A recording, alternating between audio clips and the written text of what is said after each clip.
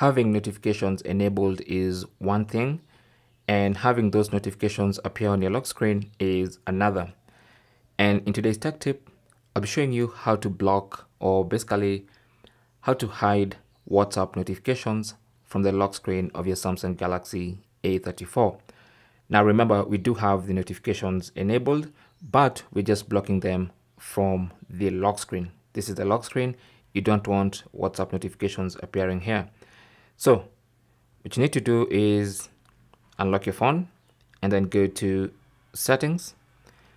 On the main settings page, tap on notifications and then go to app notifications. Look for WhatsApp. Okay, so we have notifications enabled, as you can see, but then if you tap on WhatsApp, you can actually customize those notifications. Under notification types, you should see lock screen, and currently it's allowed by default.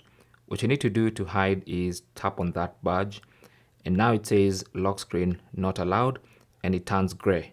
Okay, and that basically means we are allowing notifications but not on the lock screen. Okay, so that's basically how to hide WhatsApp notifications from the lock screen of your Galaxy A34. Thanks for watching.